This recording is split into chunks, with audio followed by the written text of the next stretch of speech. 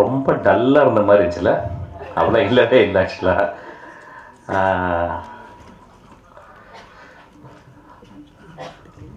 ராம் கூப்பிட்டான் இந்த நேரத்து, ஆனால் நீ வந்து ஒரு படம் பார்க்கணும்னு, நம்ம என்ன படம்னு எடுக்க ஆசைப்படுறோமோ அந்த மாதிரி ஒரு படத்தை ஒரு அம்மா எடுத்து வச்சுருக்காங்க அப்படின்னா நான் நம்பவே இல்லை. ஏன்னா எப்பயுமே எனக்கு ராம நான் வெற்றிமாறன் 3 பேர் தான் படம் பண்ணுறேன்னு ஒரு அதிகப்படியாக நம்பிக்கை இருக்குது. நம்பணுமே, என்ன பண்ணுறது, அந்த மாதிரி அப்படி தான் நினச்சி நேற்று வந்தால் 3 நாளாக தூங்கலை நைட்லாம். காலை எழுந்திரிச்சு ரொம்ப லேட்டாக 2 மணிக்கு போல் எழுந்திரிச்சு படம் பார்க்க போனேன். தலைவலி, சரியான தலைவலி. அப்புறம் இவன் வந்து பேசியிருக்கெல்லாம் பார்க்கும்போது நிச்சயமாக ஒரு ஆர்ட் ஃபிலிமாக தான் இருக்கும். அப்படி பார்த்துட்டு ரொம்ப ரொம்ப ரொம்ப கஷ்டப்பட்டு நல்லா இருக்குங்க. ஏன்னா ஒரு படம் பார்த்தேன், வெரி குட், நல்ல முயற்சி அப்படின்னு சொல்கிறேன்.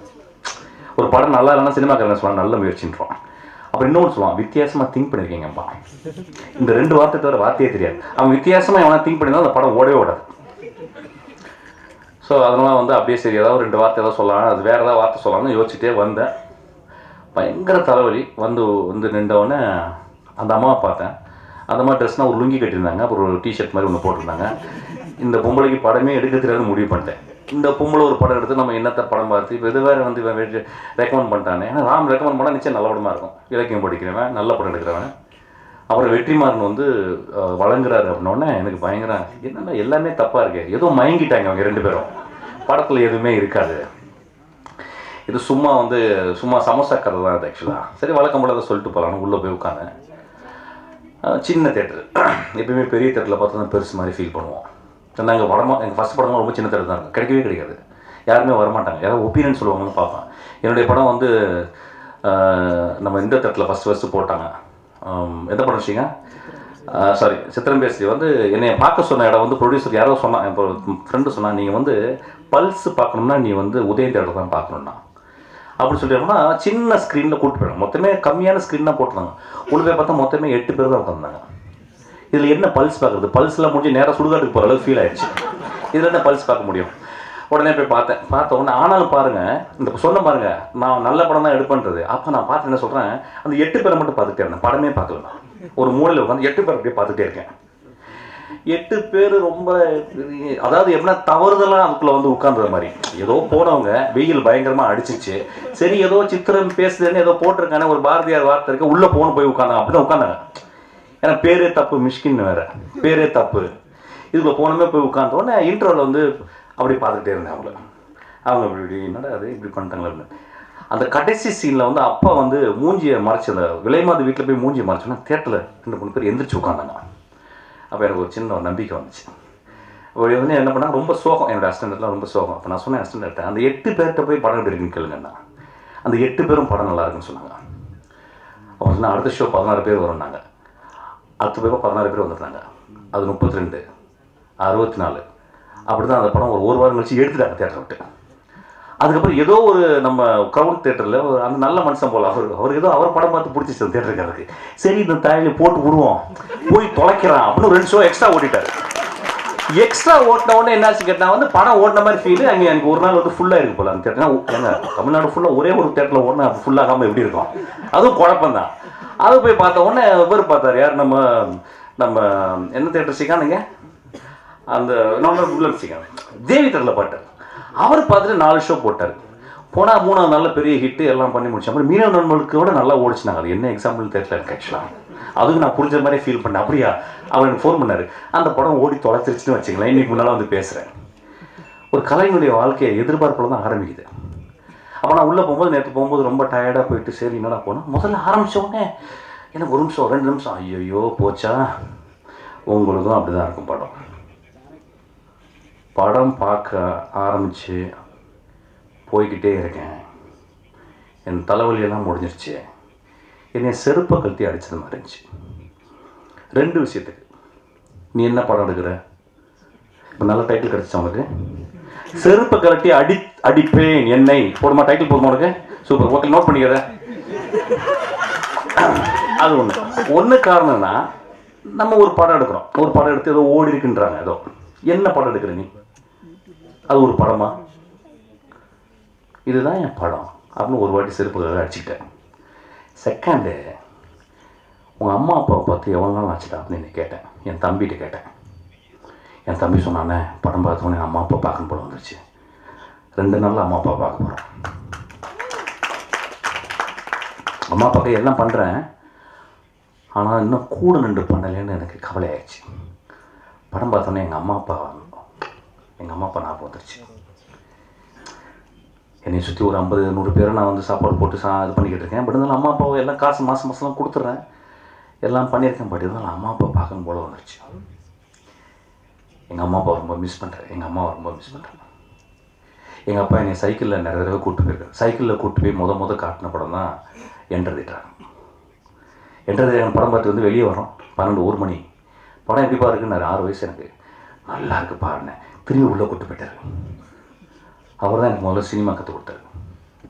அவர் நிறைய நடிக்கணும்னு ஆசை, அது ரொம்ப தப்பானது. ரொம்ப நடிக்கணும்னு ஆசைப்பட்டார்.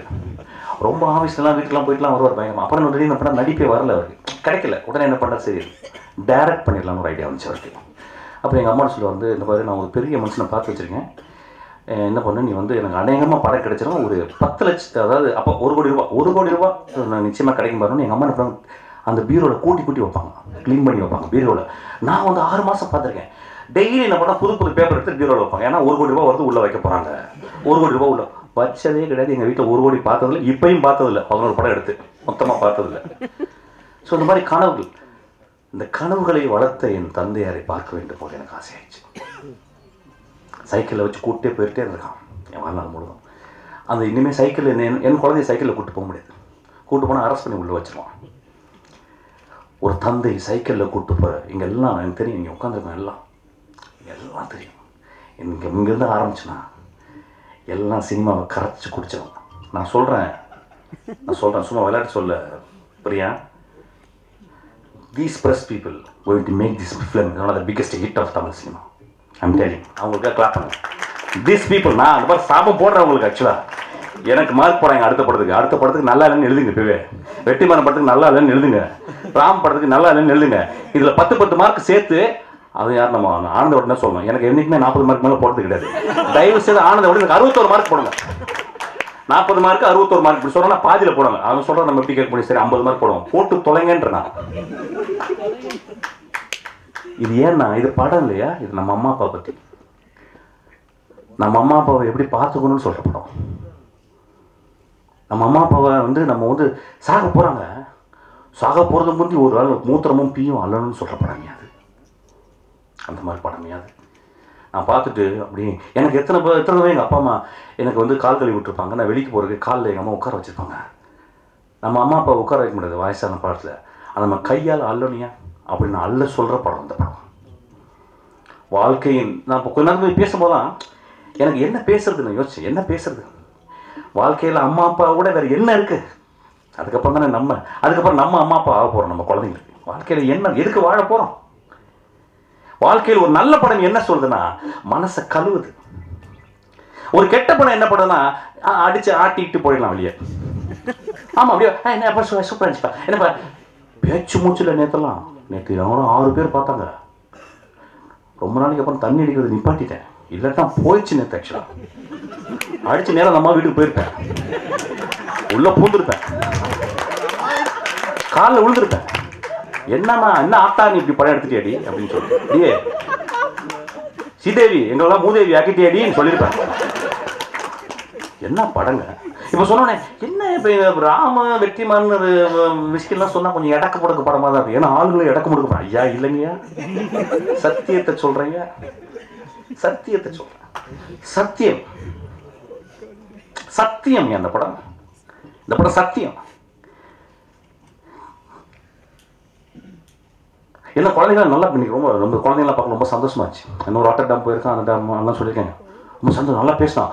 மெல்விலுடைய கோட்டெல்லாம் பண்ணான். படம் பார்க்கல இல்லைன்னா பார்க்கலாம். ரொம்ப எக்ஸ்ட்ரானரி படங்க. தமிழ் சினிமாவில் ஒரு ஒரு ஒரு 100 வருஷத்துக்கு அப்புறம் ஒரு 10 படம் எடுத்தால் அந்த 10 படத்தில் முதல் 3 படத்துக்கு ஒரு படமாக இருக்கும்.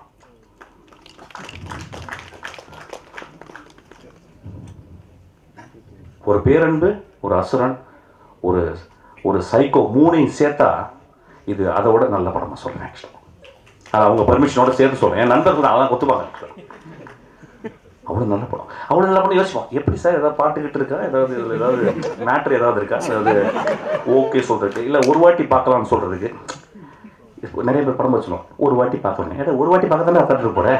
ஏன்னா அங்கே குடும்பம் நட்டோம் போகிற கல்யாணம் பண்ணிட்டு எனக்கு புரியல. நிறைய வார்த்தைகள் சொல்லுவாங்க. ஒரு வாட்டி தாங்க, ஒரு வாட்டி பார்க்கலாங்க. ஏன்டா 4 வாட்டியை பார்க்க முடியும், 5 வாட்டி? என்கிட்ட யாரோ சொன்னா எத்தனை வாட்டி பார்த்து சொல்லுவோம் சார். நான் இப்போ ஒருத்தர் சொன்னா எத்தனை வாட்டி பார்த்து தருமா சார், சைக்கோ நிறுத்துப்பா விட்டுரு சார். இல்லை சார் நான் சொல்றதுக்கு வேணாப்பா, உனக்கு வேலை இல்லை தெரியுது எனக்கு. அந்த மயிர் ஒரு படத்தை விட ஒரு மயிரே கிடையாது அந்த படத்தில். அது பார்த்தாவே பிரச்சனை ஆகிடும் உனக்கு. உள்ள இருக்க சைக்கோத்தரெல்லாம் வெளியே வந்துடும். நீ அதை 4 வாட்டி பார்த்த, ஏதோ ப்ராப்ளம் இருக்கு, டாக்டர்கிட்ட போ.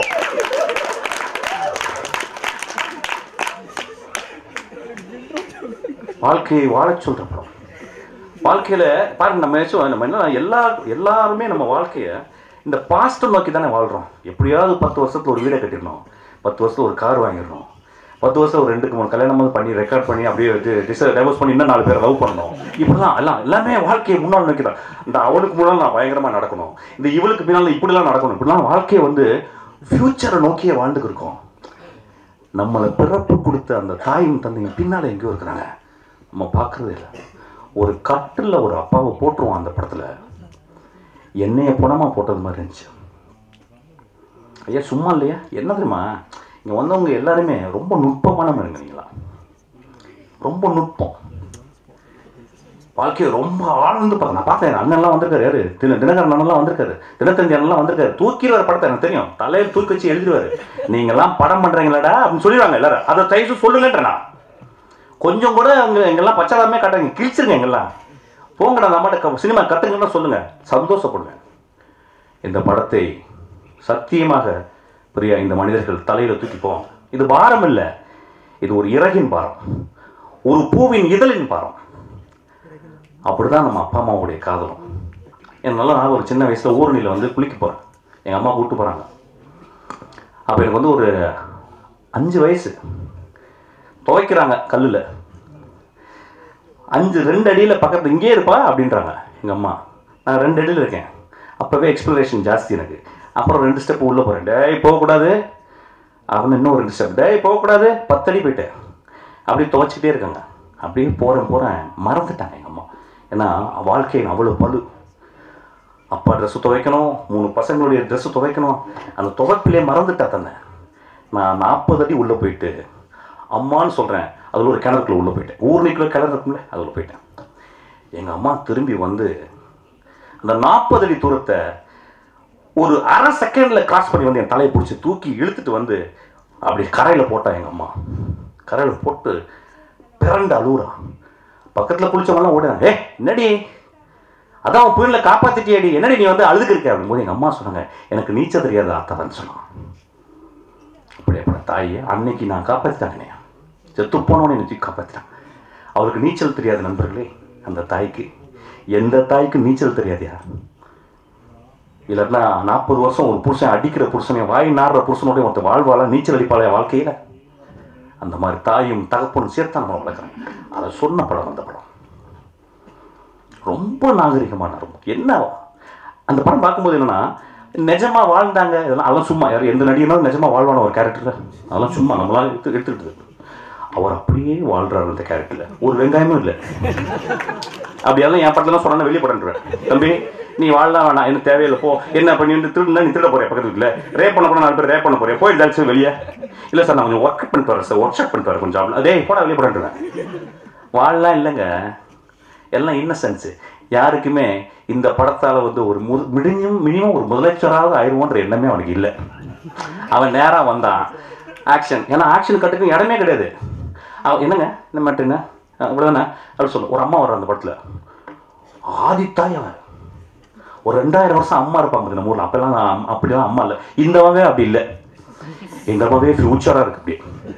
நான் இந்த மாதிரி நேற்று கையெடுத்து கும்பிட்டு, அம்மா பத்திரிக்காரெலாம் வராங்க, என் ஃப்ரெண்ட்ஸ்லாம் வராங்க, சேலை கட்டிட்டு வாங்கம்மான்னு சொல்கிறேன். அவங்களுக்கு புரியல, ஒய் அப்படி அவங்களுக்கு புரியாது. இந்த படத்தை நீ எப்படி எடுப்பேன்னு கேள்வி கேட்பாங்க. அந்த மாதிரி ஒரு படத்தை எடுத்து வச்சிருக்காங்க அந்த சீதேவி. அதில் வர அந்த அம்மா வந்து என்ன சொல்கிறாங்கன்னா, கேமரா எப்படி இருக்கு, camera on camera of the camera dialogue பேசுகிறாங்க. அந்த மாடியில் காஞ்சி போச்சு எடுத்தாரியான்றாங்க. நம்ம வீட்டில் அது படம் டைலாக் எழுத முடியுமா? ப்ரொடியூசரே கட் பண்ண சார் அந்த டைலாக் எக்ஸ்ட்ரா சார். அந்த மாடியில் காய போட்டது எடுத்தாந்தியா அப்படின்னு கேட்குறான். அம்மா வாழ்க்கை ஆடி போயிடுச்சு. ஒருத்தன் அங்கேருந்து வேகமாக பைக்கில் வந்து இறங்கிட்டு உள்ளே போகிறான். உள்ளே போகும்போது சாப்பிட உட்கார நான் ட்ரெஸ் மாற்ற உட்கார சாப்பிட அப்படியே உட்காந்துட்டான். நம்ம வாழ்க்கையில் நடக்கும் பார்த்தீங்களா, நம்ம ஹீரோக்கள் யாராவது சாப்பிட போகும்போது புது ட்ரெஸ் வராமல் சாப்பிட முடியுமா? அதுக்கு ஒரு சீன் சேஞ்ச் இருக்கும் சார். சார் நெக்ஸ்ட் சீன் சாப்பிட போகிறோம் sir. That is the next scene. And my costume designer will அன்றைக்கி வந்து சாப்பிட்றதுக்கு வந்து டிசைனர் இந்த இந்த ட்ரெஸ்ஸை போட்டு சாப்பிட முடியாது சார் ப்ளீஸ். நம்ம ஆடியன்ஸ் ஒத்துக்க மாட்டாங்க, நம்ம ரசிகர்கள் ஒத்துக்க மாட்டாங்க. அதனால் அந்த காஸ்டியூம்ஸ் வேணாம் சார். அப்போ என்ன சார் இந்த நான் வந்து பூனே போகும்போது ஒருத்தர் பார்த்து ஒரு ட்ரெஸ்ஸாக அந்த ட்ரெஸ்ஸை வாங்கி வச்சுனேன். 4 நாள் ஷூட்டிங் இல்லை. இங்கே சொல்கிறாங்க அம்மா உட்காரா இல்லை நான் ட்ரெஸ் பண்ண உட்கார அவனும் உட்காந்துட்டான். வாழ்க்கை யதார்த்தத்தை அப்படியே இந்த ரியலிசம்லாம் பேசுகிறேன். எங்கே ரியலிசம்? சினிமா 24 லைஃப்ஸ் per செகண்டில் மாறும், விட்டால் 24 ட்ரூத்ஸ் per செகண்டில் மாறிடும். இது 24 ட்ரூத்ஸ் per செகண்ட் தான் எடுத்திருக்கான். இந்த கலைஞர்கள் ஒர்க் பண்ணி எப்படின்னா, இந்த சினிமாட்டோகிராஃபர்லாம் படம் ஃபுல்லாக க்ளோஸ் அப். படம் ஆரம்பிக்குது, ஒரு ஃபேரில் ஆரம்பிக்குது, ஒரு பொருட்காட்சியில் ஆரம்பிக்குது. பொருட்காட்சியில் ஒருத்தர் வந்து ஒரு விசில் வாங்க போகிறாரு, ஒரு ஃப்ளூட் வாங்க போகிறாரு. அப்போ கேமரா வந்து எடுத்தோடனே ஜாரிங் அவர் இப்படி தேடிட்டு வர்றாரு. நான் நினச்சேன் ஓகே, அதாவது கேண்டிடேட் எடுக்கிறனால வந்து மிச்சவங்களாம் நிஜமாகவே ஒரு பொருட்காட்சியில் போயிட்டாங்க. அதுக்குள்ளே போன மிச்சவங்களாம் பார்ப்பாங்க கேமரா, அதனால எடுத்தாங்க. பார்த்தேன் அவன் ட்ரீட்மெண்ட்டே அப்படி தான். அந்த கேமராமேன் டேரக்டர் சேர்ந்து every thing in close up அப்படி. அப்புறம் கொஞ்சம் டில்ட் அப்பில் தான் இருக்குது. அப்புறம் நான் படங்களை பார்த்தா அவங்க they would really want to give a பாரம் to the viewers. நம்ம படம் பார்க்கும்போது நம்ம மேலே பாரம் மாதிரி இருக்கு. அந்த வண்டியில் அந்த அப்பா ஊற்றிக்கு ஒரு 4 வாட்டி திருப்பி போவான். வயிறுலாம் கலங்கி போச்சுங்க. நண்பர்களே, இந்த நாடும் இந்த நகரங்களும் நம்மளை வந்து அப்பா அம்மாட்ட வந்து பிரிக்குது. ஒரு கிராமத்தில் இருக்கும்போது என்ன ஆகுனா, கிராமம் இருக்கும்போது வேறு பக்கமாக நம்மளை பிரிக்குது. எப்படின்னா, கிராமத்தில் இருக்கும்போது ரொம்ப அயற்சி வரும். நம்ம எதுவுமே செய்யாத மாதிரி ஒரு அட்வென்ச்சர் செய்யாத மாதிரி ஒரு ஃபீல் வந்துடும். அவன் இந்த நகரத்தை நோக்கி யோசிச்சுட்டே இருப்போம். இங்கே அப்படி போகலாமா, இங்கே போகலாமா. அப்போ அம்மாவை பார்க்க மாட்டோம். அது வந்துச்சு போயிடுவாங்க, அப்படி போயிடுவாங்க. அம்மா பக்கத்தில் அம்மா அப்பாவை பற்றி தெரியாது. நகரத்தில் வந்தோடனே நகரம் நம்மளை அப்படியே வந்து ஒரு சூறாவளி மாதிரி அடித்து ஒரு புதக்குழி மாதிரி இழுத்துருது. அம்மாட்ட வந்து அம்மா ஏமா நல்லா இருக்கேம்மா, அவையம்மா டைம் ஆச்சுமா, அப்பா நல்லா இருக்கேப்பா. அப்பா அம்மா விட்டு பிரிக்குது. என்னெல்லாம் பிரிச்சிருச்சு. 20 வருஷம் இந்த சினிமா எங்கள் அப்பா அம்மா விட்டு பிரிச்சிருச்சு. என்னை தடவி பார்த்தேன் எங்கள் அப்பா தன்மையாக பேசுப்பா, படம் ஃபுல்லாக தன்மையை பற்றி பேச. இன்றைக்கி இந்த வார்த்தை யாராவது நம்ம குழந்தைகிட்ட யூஸ் பண்ண முடியுமா? வாட் இஸ் மீன் பை தன்மை டாடி? அன்பு தெரியும். அன்பு is opposite of love, know that you know. But what is mean தன்மைன்னு குழந்தை? தன்மைன்ற வார்த்தை மறந்து போச்சியா? எங்கள் அப்பா சொல்ல தன்மையாக நடந்துக்கணுப்பா. நான் நடந்துக்கிறதில்ல, அது வேறு பிரச்சனை. பண்பாக நடந்துக்கிறதில்ல, நான் அது வேறு பிரச்சனை. ஆனால் அந்த வார்த்தை என் மனசுக்குள்ள அப்படியே இருக்குது. எப்படி ஒரு சிலுவையில் வந்து ஒரு கிறிஸ்துவுக்கு வந்து கால்லையும் கையிலையும் ஆணி அடிச்சாங்களா, அது மாதிரி என்னை அடிச்சிருக்காங்க. 2 வார்த்தைகளும் தன்மையும் பண்பும் அடிச்சிருக்காங்க. அதை முழுக்க சொல்கிற ஒரு வெவ்ளிய கதை தான். முழுக்க சொன்ன ஒரு பௌத்தம் தான் அந்த கதை. நான் வந்து பாராட்டியெல்லாம் பேசவே இல்லை. ஏன்னா இன்னைக்கு நான் பேசுகிறேன், நாளைக்கு நிறைய பேர் பார்ப்பாங்க, கீழே நிறைய பேர் திட்டு போகிறாங்க, அது ஒரு பிரச்சனை. அதனால அவனாவது வந்து பார்க்கட்டும். என்ன பெரிய மயிர் மாதிரி பேசியிருக்கான், தயவு செய்து வந்து பார்த்துருப்பான். இன்னும் கெட்ட வார்த்தையில் கூட திட்டிக்க, அவனை தயவு செய்து வச்சு பார்த்துக்க. இன்னொரு டைட்டில் போட்டான், கெட்ட என்னை கெட்ட வார்த்தையில் திட்டிக்க, அதான் டைட்டில் போட்டுரு. நண்பர்களே, எனக்கு ரொம்ப நம்பிக்கையோடு இருக்கேன். ரொம்ப நம்பிக்கையோடு இருக்கேன். அதாவது எப்படின்னா, ஒரு 4 நாள் எனக்கு உடம்பு அப்படியே டயர்டாக இருந்துச்சு. என்னன்னா, படம் வேறு வின் பண்ணிடுச்சுன்னு சொல்கிறாங்க. அடுத்த படம் என்ன பண்ண போகிறேன்னு தெரியல. தோற்றுருந்தாலும் பரவாயில்ல, ஒரு தைரியம் வரும், எப்படியாவது வின் பண்ணணும்னு சொல்லிட்டு. இப்போ ஏதோ படம் வின் பண்ணிடுச்சா, இப்போ என்ன பயமாக இருக்குது, என்ன பண்ண போகிறோம், என்ன திருட்டுத்தனம் பண்ணியாவது வின் பண்ணலாமா, அதை விஷமாக குத்துப்பாட்டை திரும்பி இறக்கிடலாமான்னு கூட யோசிச்சுருக்கேன். ஏன்னா இந்த படம் வின் பண்ணுறது நம்ம நிலைக்கு நடக்கிறது கிடையாது, வாட்டு நடக்குது. நம்ம நினச்சா பண்ண முடியும். இந்த படத்தை நான் எப்படியாவது வின் பண்ணுறப்ப நினைக்க முடியும்? நினைக்கவே முடியாது. அப்படி நினச்ச படம் தான் தோற்றுருச்சு. எனக்கு நினைக்காத படம் தான் ஓடி இருக்கு. மிகவும் நாகரிகமான படமாக இதை பார்க்கிறேன். எல்லாரும் பார்க்கணும். இந்த படத்துக்கு என்ன பண்ணலாம், உட்காந்து யோசிச்சு என்ன பண்ணலான்னு. அப்போ தான் அவங்களுக்கு கேட்டேன், எத்தனை போஸ்டர் இந்த படத்துக்கு அடிச்சிங்கன்னு கேட்டேன். நோ சாரி, போஸ்டர்ஸ்லாம் அடிக்க காசு இல்லைன்ட்டாங்க. எனக்கும் ஒரு சின்ன ஐடியா. என் ஃப்ரெண்டு உட்காந்து ஸ்ரீகாந்த், நம்ம செலவு பண்ணி ஒரு 200-300 போஸ்டர் அடிப்போம். எனக்கு தெரிஞ்சு 21ஆம் தேதிக்கு முந்தி அந்த 19, 18, 20களில் முடிஞ்ச வரைக்கும் ஒரு 6-7 நகரங்கள்லையாவது இந்த போஸ்டரை நான் கையால் ஓட்டணும்னு நான் வந்து சத்தியம் பண்ணுறேன். எனக்கு போஸ்டர் ஒட்டுனேன். ராம் வருவான், வெற்றிமாறன் பிஸியாக இருக்கான், நான் ஸ்கூல் விட மாட்டேன், வந்தால் நல்லது, மெட்ராஸில் மட்டும் போஸ்ட் கொடுத்துருக்கணும் ஒரு 10 இடத்துல. நானும் வேலை இல்லாமல் நானும் வேலை இல்லாமல் தான் இருப்போம். என்னோட ராமன் நான் சொல்லிட்டேன்டா, ஒரு 10 ஊருக்கு போயிட்டு இங்கேருந்து மதுரை வரைக்கும் போயிட்டு இந்த படத்துக்காக நான் போஸ்டர் ஒட்டுவதான் இந்த படத்துக்கு நான் செய்யும் அவங்களுக்கு நான் வந்து பண்ணப்பட்ட எனக்கு ஒரு நன்றி கடனாக நான் பார்க்கிறேன். தயவுசெய்து I will stick at least 20 places இந்த இடத்துக்கு நானே செலவு பண்ணிப்பேன் அந்த போஸ்டருக்கு. ஸ்ரீகாந்த் கோச்சிங் காசு இல்லைன்னு தெரியும், கடன் வாங்கிக்கலாம், தருவாங்க, அடுத்த படம் எனக்கு அட்வான்ஸ் வரும். நண்பர்களே, ரொம்ப சாதாரணமான படம்.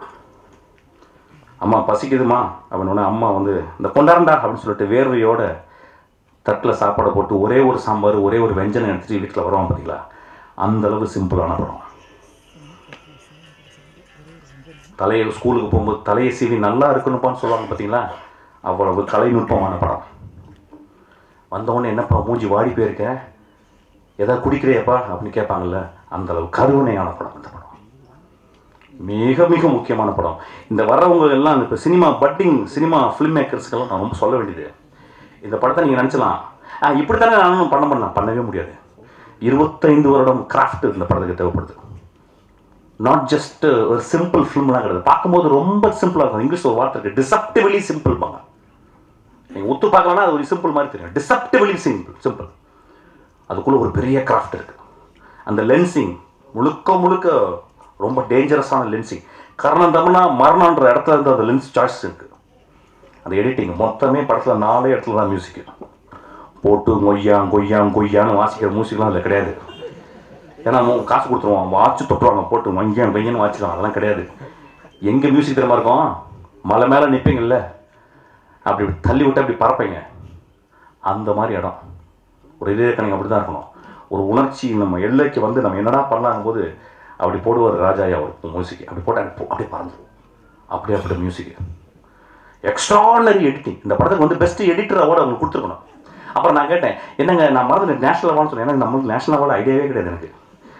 எனக்கு சாகுற வரைக்கும் எப்படியாவது நேஷனல் அவார்டு கிடைச்சா நல்லா எனக்கு கட்ட வேகும், எனக்கு அப்படி தான் நினைக்கிறேன். இந்த படத்துக்கு நேஷனல் அவார்டு கொடுத்தது நேஷனல் அவார்டுக்கு நல்லது பண்ணிடுச்சு. அதாவது அப்பா நேஷனல் அவார்டு நல்ல படம் கொடுக்குறேன்னு சொல்கிற அளவுக்கு இந்த படத்துக்கு கொடுத்ததுனால நேஷனல் அவார்டுக்கு மாறியது. இது ஒரு டைட்டில் கிடச்சிச்சா அவனுக்கு, ஓகே போட்டு வாசிச்சிரு. நண்பர்களே, சும்மா விளையாட்டுத்தனமாக போக்குறத்தனமா கிறுக்குத்தனமாக பேசல. இந்த படம் என்னை அவ்வளவு சிந்திக்க வைத்தது, என்னை மாற்றியது. அட்லீஸ்ட் ஒரு 2 மாதத்துக்கு 3 மாதத்துக்கு அம்மா அப்பா போய் பார்க்கணுன்னு சொல்ல வச்ச படம். சத்தியம் சொல்கிறேன், இந்த படத்தை பாருங்கள், உங்கள் அம்மா அப்பா ரொம்ப நேசிப்பீங்க. நம்ம வாழ்க்கையை மாற்றிடும். என் வாழ்க்கையை மாற்றிடுச்சு.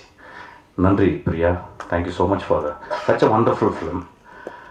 அந்த படத்தில் நீங்கள் பார்க்கணும், தைரியமாக சொல்லுவேன். நீங்கள் பெருசாக தான் எழுத போகிறீங்க. பெருசாக எழுதுகிற அளவுக்கு உங்கள் மனசில் அவ்வளோ பெரிய இடம் இருக்குதுன்னு எனக்கு தெரியும். நல்லா எழுதணும்.